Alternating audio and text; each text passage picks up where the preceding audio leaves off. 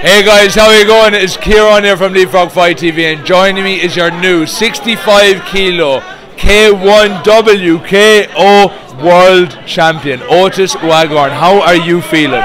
Yeah, feeling good, mate. It's still, I felt a little bit off in there, which I got told off already. So we're working on some stuff, but yeah, it was good. Feel good, mate. Yeah. Well, look, straight from the bat, your movement was top.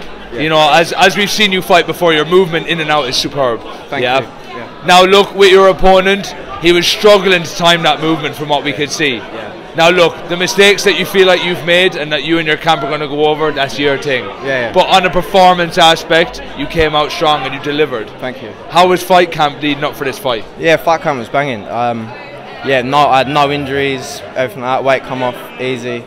I got a nutritionist for the first time, so like before I was sort of winging it. They're a game changer, aren't they? Yeah, mate, honestly, it's a condition nutrition.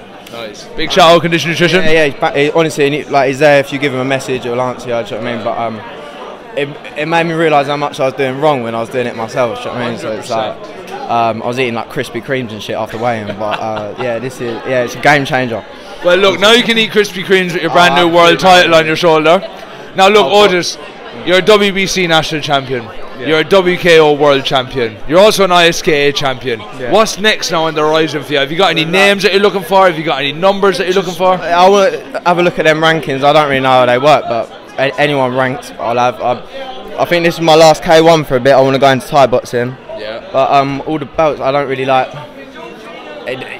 You can have all these belts, but you can't say you're world champ or this when like you haven't got one championship title or a glory title. Like, I ain't fucking world champion. Do you know what I mean? But it's nice to have. But I'm not going around saying I'm best in the world yet. So until I got that one championship belt, then I can say I'm best in the world. That's the ambition, but, yeah. Well, look, there you have it. Otis Waghorn has all of his fans here waiting for him.